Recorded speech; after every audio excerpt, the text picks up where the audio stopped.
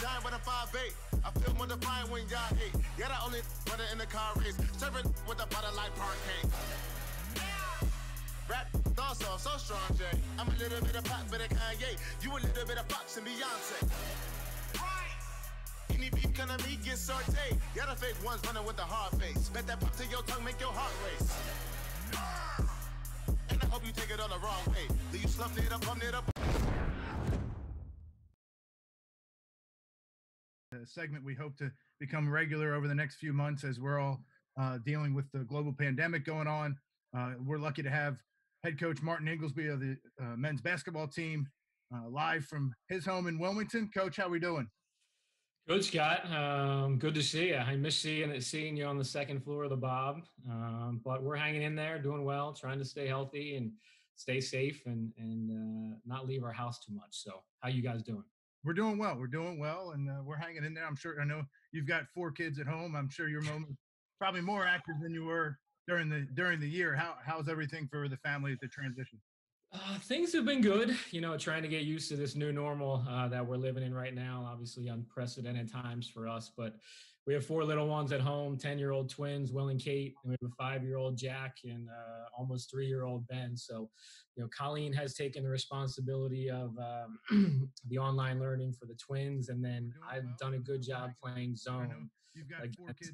Ben and Jack over the last couple of days. But it's been nice to get some quality time with them. You don't take it for granted, and just being able to spend that time after the season. And it's a little quieter for us after a long time together with our group. So we're doing all right. We're taking it day by day, and it's like Groundhog Day. I feel like you do the same thing every day, but so we're doing well. Are we drawing up any out of bounds plays with? You got the 4 kids and your wife. That's 5 kids. You going 5-on-0 at all? No, but we did have a dunk contest in the morning with the 2 little guys. I actually threw some signs up, and 6, 7, 8, 9, 10. We have a little trampoline down there. So our 5-year-old Jack is pretty good. He gets a 10 every time, and he's trying to teach Ben some new dunks. But we're definitely keeping busy, and they're keeping me very active and busy. We got almost over 50 questions submitted prior, and we'll have questions coming in during.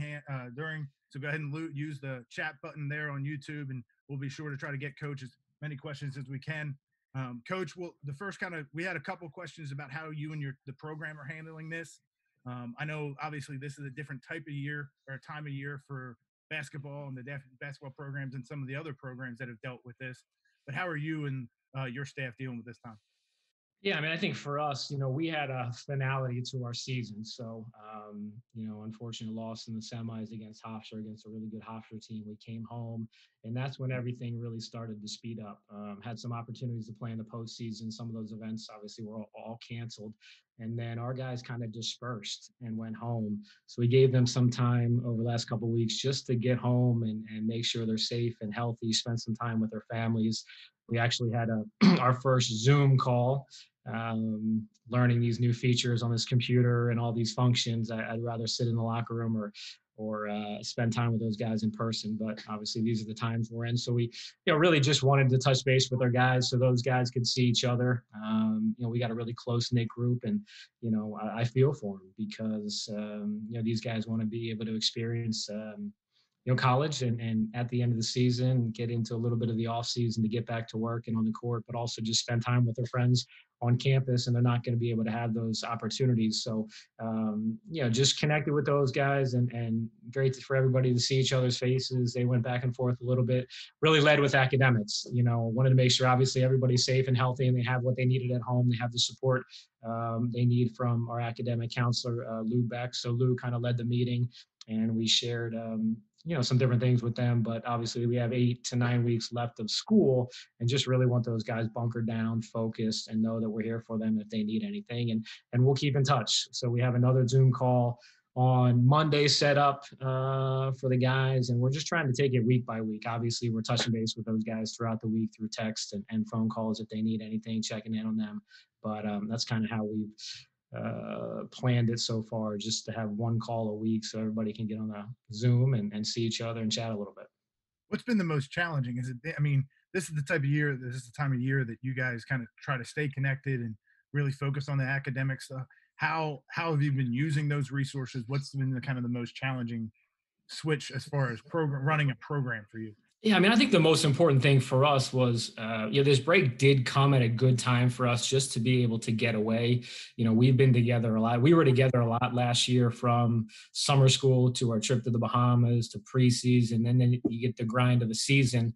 So I do think it was good for our guys just to be able to get home and spend time with their friends and family. And we weren't going to get back into any basketball stuff till after Christmas. So I've really encouraged our guys to just really focus on their academics. And our strength coach, Rich Levy, got emailed the guys and was able to find out, what equipment they had at home. So he's had formulated some plans for those guys to be able to, get some workouts at home. But, I told them to just relax a little bit, take some time away, really focus on their academics, and then we'll slowly get back into some workout stuff. But, for us, the one area that we're going to miss out on, which I think has been a great strength of ours as a basketball program, is skill development. You want to give these guys some opportunities to recharge their batteries or get some rest after the season. But then we have about 6 to 7 weeks of skill development where we're really not practicing, but we got guys 1-on-1, 2-on-2, and our coaching staff has done a fabulous job.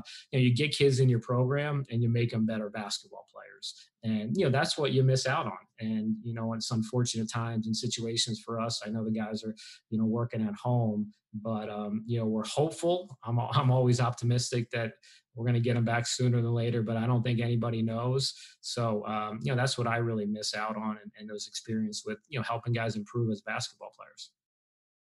Let's go back and kind of look towards last year. Obviously, coming off a great year with 22 wins, only the 8th time ever with 20 plus wins. A lot of high moments. What do you guys as a program take away from last year? We love our team. I love the chemistry we have. The group really was focused and worked extremely hard. And, we had some ups and downs. We started off great. We went 9-0 to start the season. I think, the best start to the season in the history of our program. And then we dealt with some adversity. We added a new guy at Christmas. Then we went on an unbelievable run at a really important time for us where we're searching a little bit in the early part of conference play. But, we had a group that really believed in each other. They worked really hard. They enjoyed playing together on both ends of the floor. I think we felt, that we moved the program forward, but we still got a lot of work to do. But, you always step back and want to appreciate the experience. Really thankful for our seniors and their leadership, and Jacob Cushing and Colin Goss and everything that they meant to our program, and excited about next year's team. We got high expectations. We're going to embrace those expectations. And that's the unfortunate thing with our group. You're not able to get back to work. And I don't know when you're going to be able to get back to work to spend time with them. But our group was disappointed losing to Hofstra. We invested a lot heading down to the conference tournament, played a great game against Charleston, and wanted that to sting and wanted that to use that as motivation to get into the offseason to continue to improve individually and collectively as a basketball team. So, again, 22 wins, great year. We're excited about the future. I think we're moving in the right direction.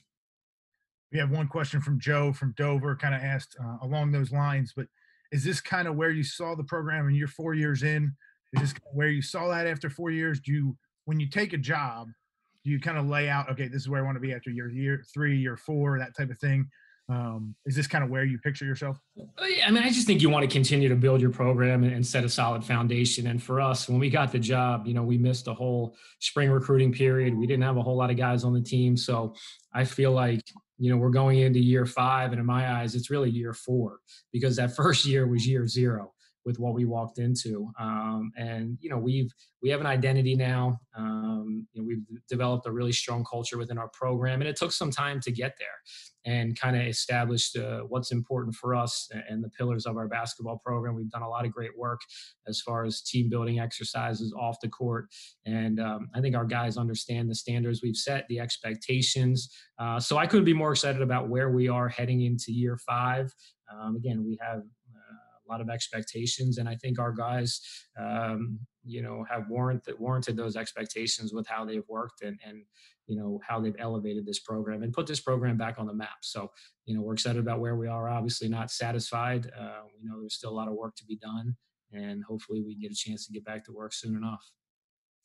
Jeff from Bear asked, do you guys track a specific stat, or do you guys use additional, like advanced stats, that type of stuff? What kind of stats are you guys tracking? I think those analytics or metrics, my staff is educating me more and more over the years, or what's important. For me on the offensive end, assist to turnover is a really important stat or key for us. It's an area where I think we can be a lot better at moving forward. I believe this group was a little more 1-to-1. We want to be, 1.2, 1.3 to 1. The 3-point line, and obviously the 3-point line being moved back, and the impact that has on the game and teams, and it's a great equalizer in our sport. Offensive efficiency, defensive efficiency. Coach Phillips and Coach Jones kind of spearhead our defensive side of the basketball as kind of co-defensive coordinators, and ball screen defense, offensive rebounding percentage, transition defense. There's a lot of things that we look at as we prepare for our opponents. We spend time obviously in preparation and scouting, but it's more what we need to do as a basketball team and program to be able to beat our opponent. That's probably what we talk about the most. So we look at a lot of metrics. I don't know if there's one that's most important to us, but as we put our scouting report and plan together, there's a couple of variables that we look at. Looking a little forward to next year, we got a couple questions asking regarding recruiting.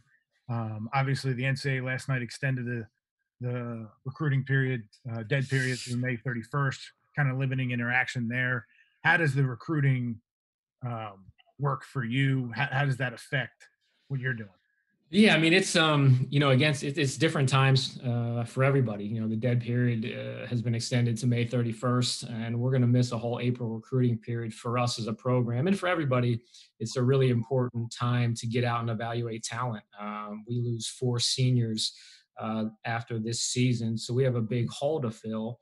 And I am not a proponent or fan of evaluating talent or players that come into our program using video as the be all end all. So, we've done a great job as a basketball program and a coaching staff, and as a testament to our assistants, evaluating players and being there in person to see the type of student athletes that we feel would be great fits for our program, not just on the basketball court, but, also on campus and in this community. So, that is something that we're going to try to have to figure out and navigate through. I'm hopeful that at some point this summer we'll get a chance to get back out there and evaluate the junior class, because that's a really important class for us. If not, they're going to have to be creative in September to give us some opportunities to get out. And we get out quite a bit during the season, maybe not me as much as our coaching staff, because I'm there for practice every day. But I think it's something that we're going to have to continue to talk about and evaluate as a staff, because 2021 is an important recruiting class for us. Obviously, we just said it's a dead period now, but how does a season, like when you have 22 wins and you're on national TV against Villanova, you're in the semifinals, how does that help recruiting? How does that spark interest for you? Well, I mean, we have great momentum within our basketball program on the recruiting circuit, around the country. I think, it helps when you win and you play well on TV, and you're really selling, obviously, the academic piece. Great academic institution. You want kids, that value their academics, but they want to be a part of winning programs and winning cultures, and they see the progress that we've made. So there is a lot of excitement. There's a lot of excitement on the transfer wire in 5th years. And, that we're navigating, day in and day out. You follow the Twitter and then transfer portal, and you see how many kids are available. So just balancing that and trying to, take advantage of that. I think that's something that, we see and follow all the time. What, when you talk about recruiting, you have 2 guys coming in with Andrew and Marco. Can you talk a little bit about what they bring to the table? Yeah, I mean, we're really excited about those 2 guys. They come from great high school programs. They have high basketball IQs. They really know how to play. Both of them can make shots and shoot it from the perimeter. And they're gym rats. Those guys are in the gym all the time. They want to continue to work on their game. They want to improve as basketball players. They're going to be great fits in our program. And I think both of them have a chance to have an unbelievable career and impact on us, on our program when they get here. How do you guys stay in touch with them this time of year? This time of year is I think, I mean, our coaching staff and myself check in with those guys on a weekly basis, whether it's through text messages or, touch base and see what they're up to. I talked to Andrew.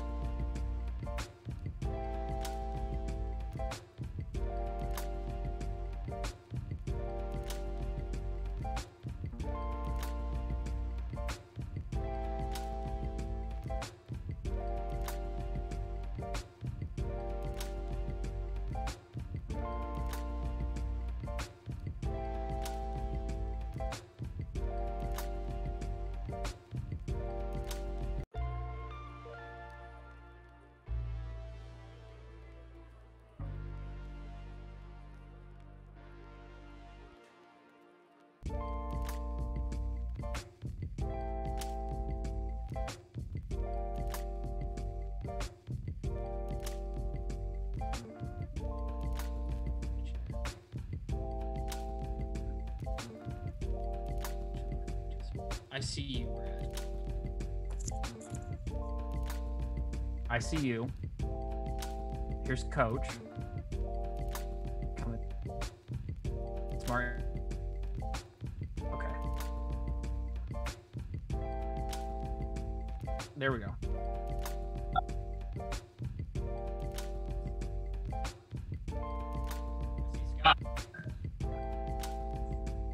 Coach, you might have, Coach, down in the left-hand corner, I think you see there should be stop and start video. Try that. It was. Oh, there you go.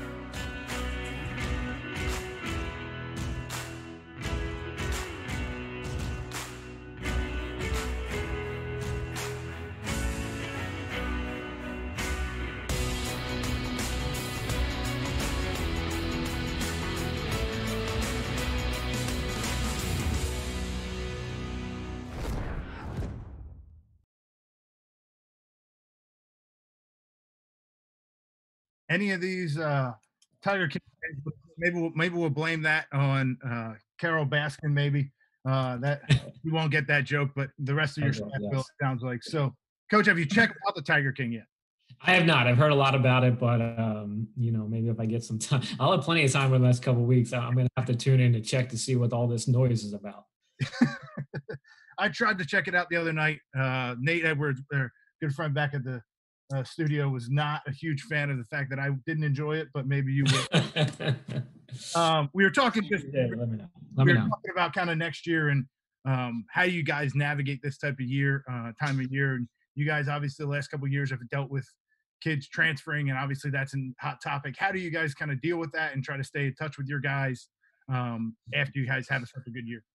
Yeah, I mean, I think, everybody wants to talk about recruiting. The most important recruits we have are the guys in our locker room. So, staying in contact with them. And obviously we're in such a unique time and period right now. It's just that, we're keeping in touch with them, making sure they know we're here to support them. They're staying healthy and safe at home. We have got dinged with the transfer wire the last 2 years. Hopefully that's not the case moving forward for us. But, the NCAA is talking about this transfer waiver going through. I think they pushed back the vote for a couple months. And for us at this level, I'd be naive to think that it's not going to have a significant impact on programs like us at this mid-major level. And, obviously we benefited from some transfers that have coming into our program. We've lost some guys that have gone to different programs. So I am not a fan of it.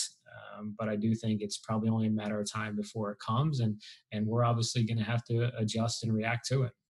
How do you guys navigate that? Like you just said, you've benefited from the additions of Nate and Justin, but you've also lost guys. So how do you guys? I mean, there's positives and negatives. How do you guys deal with that at this level?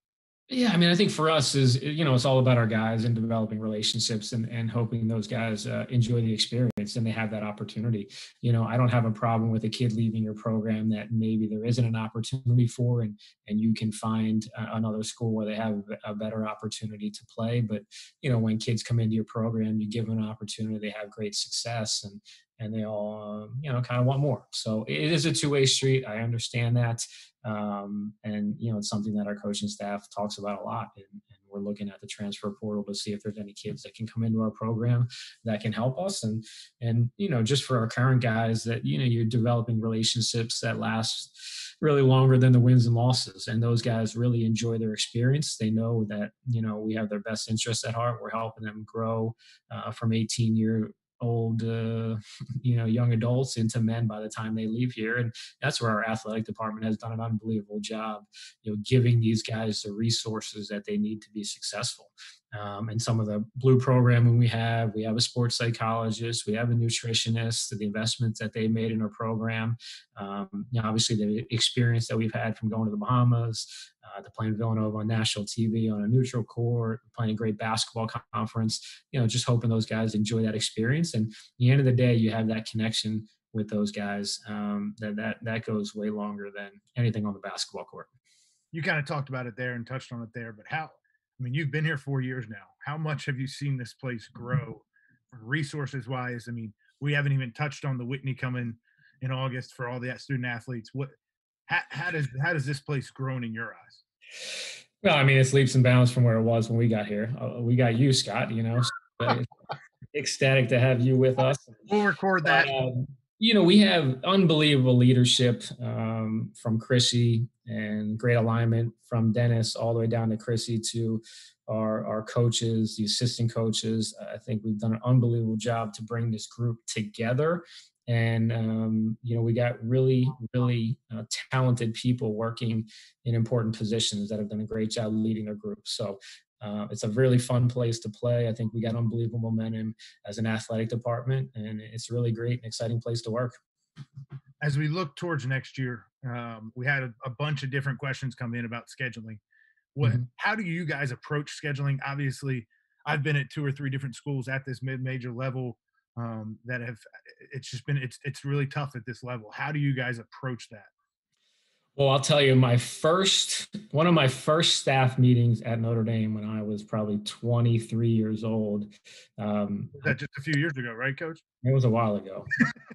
I went to the staff meeting. I never forget Coach Bray talking about scheduling, and he said, and my staff, I've said this a million times to them, but the 3 most important things if you want to be successful in this profession is recruiting, scheduling, and recruiting.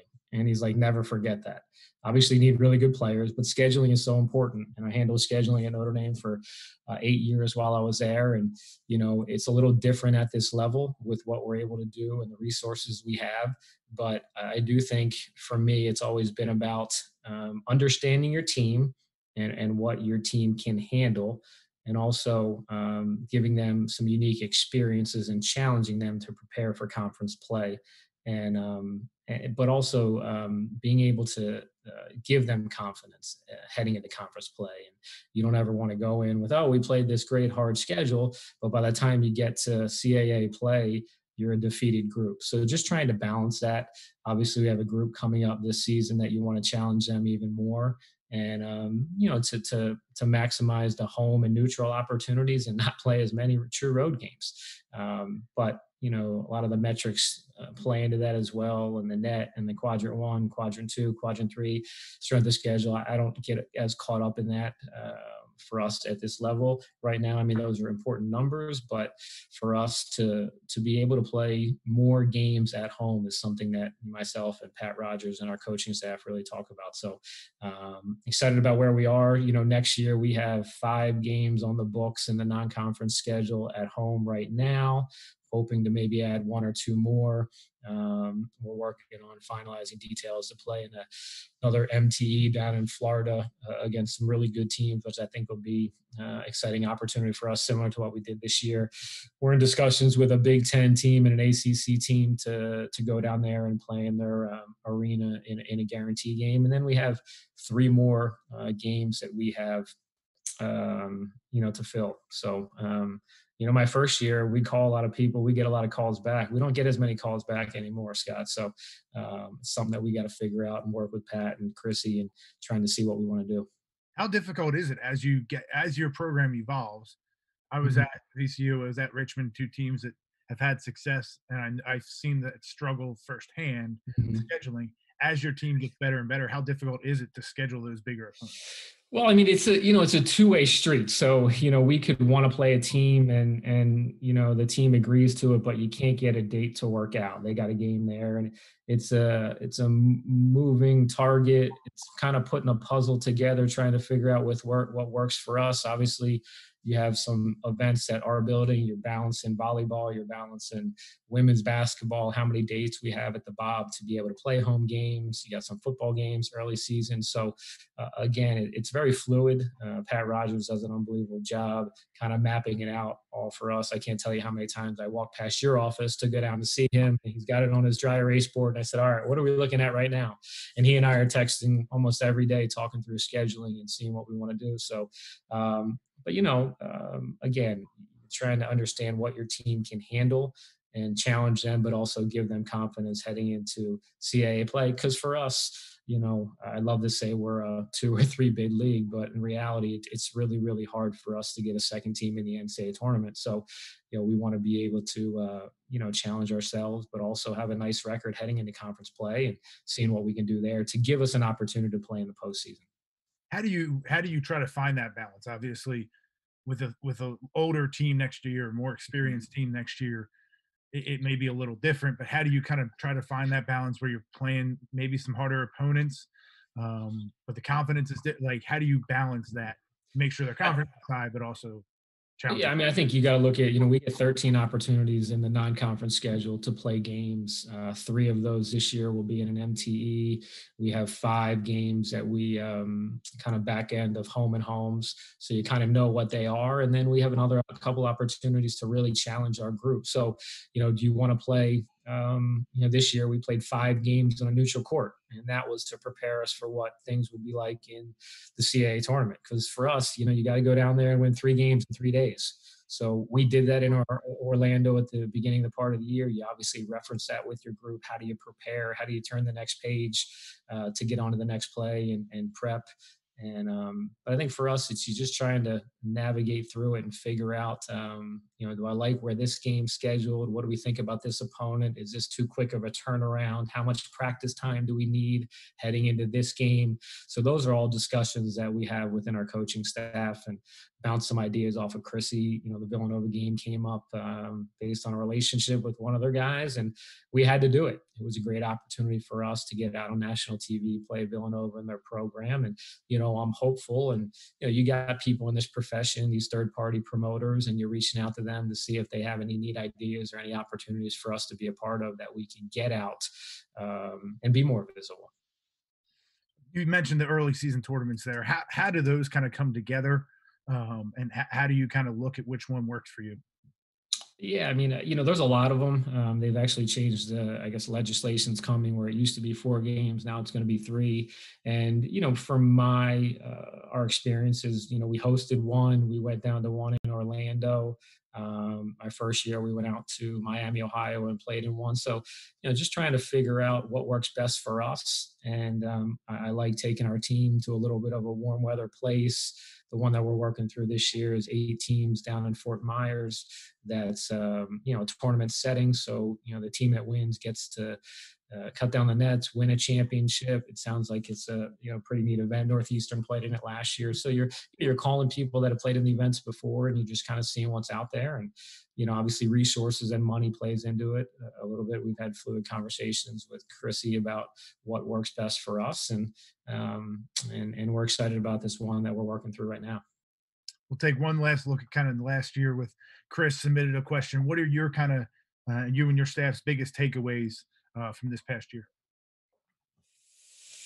Well, I mean, it was a really fun group to coach. It was a fun group to go to practice with every day. I do think the group really grew and developed and moved our program forward, and led by our older guys.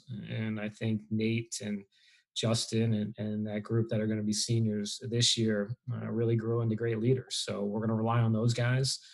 Hopefully we have a little more of a player-led team than a coach-led team. And I think those guys have really embraced that role and know that that's the expectation for us heading into next year. But, 22 wins, I think it was a heck of a journey. It was an unbelievable ride. We wish we had the opportunity to win a championship down at the CAA tournament, but we had a lot of great moments within our basketball program. And so many guys, it wasn't just one guy.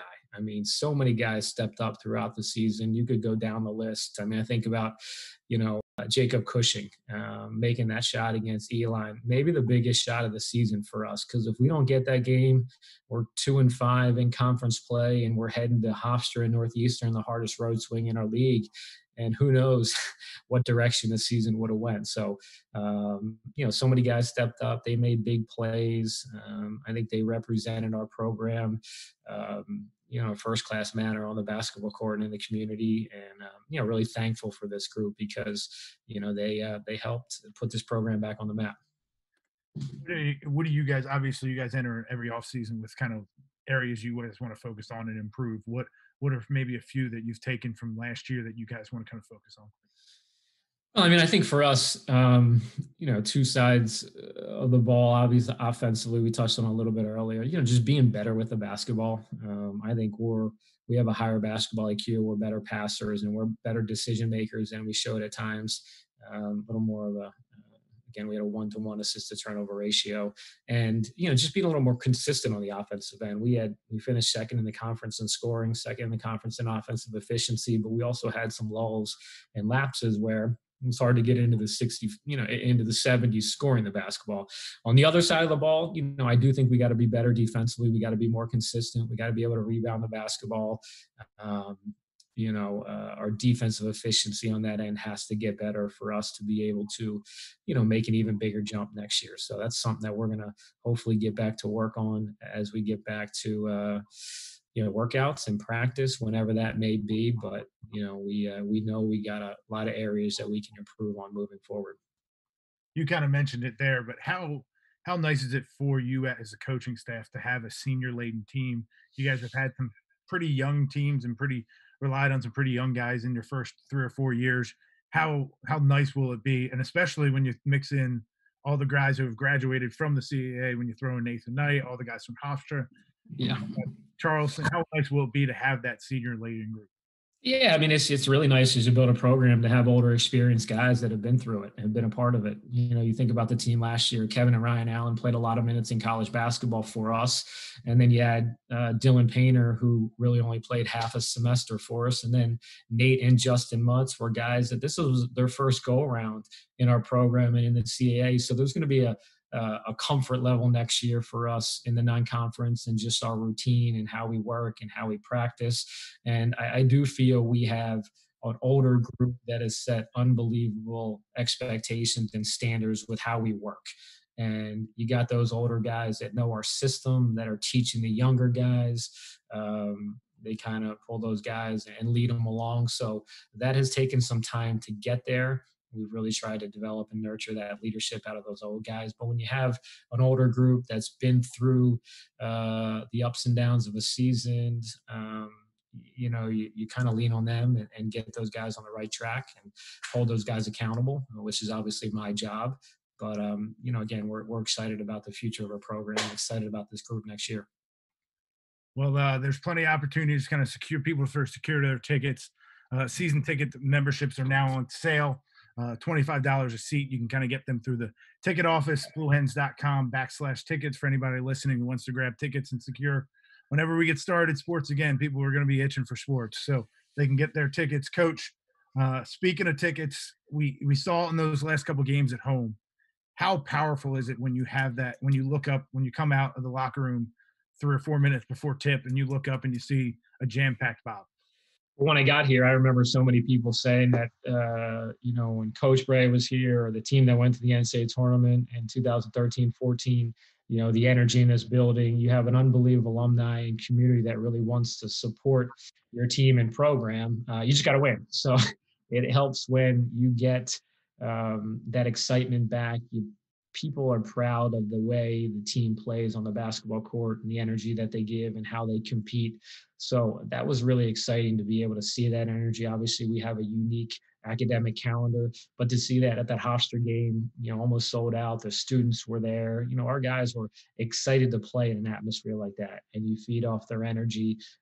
So hopefully we can generate that support heading into next year. Again, everybody buy those season tickets. It's an exciting group. We look forward to it. Get out there. It'll be back, hopefully be back sooner than later. And we're back out there competing next season. Again, that season ticket deposits are just $25 a seat for next year. Coach, that's bluehens.com/tickets. Coach, I appreciate the time tonight. Obviously, we had to fight through a little bit of press, maybe a little bit of adversity there in the middle, but we got through, and certainly appreciate you taking time for us. Well, thanks, guys. Good to see you, Scott. I'm okay being the guinea pig and trying to get the kinks out as some of the other coaches get on here, but, hopefully everybody's staying safe and healthy out there, being smart, and, appreciate the opportunity. Good to see you.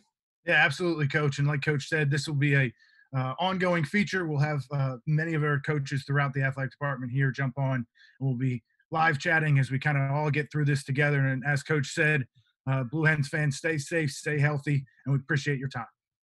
All right, Scott.